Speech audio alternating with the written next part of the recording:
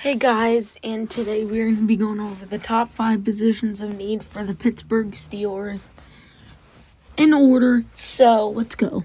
Offensive tackle at 1.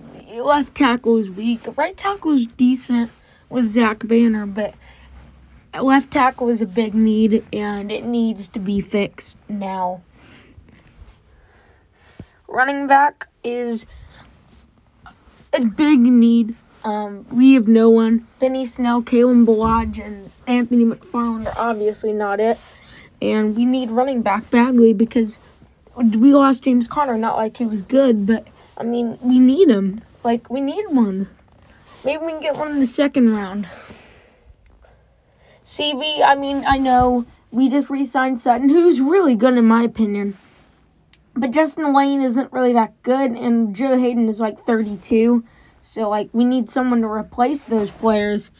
And, yeah, so we need someone to replace Joe Hayden.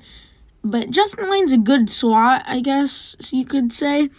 But he's not amazing player. So, we need a number 2 corner by Sutton. Center is next.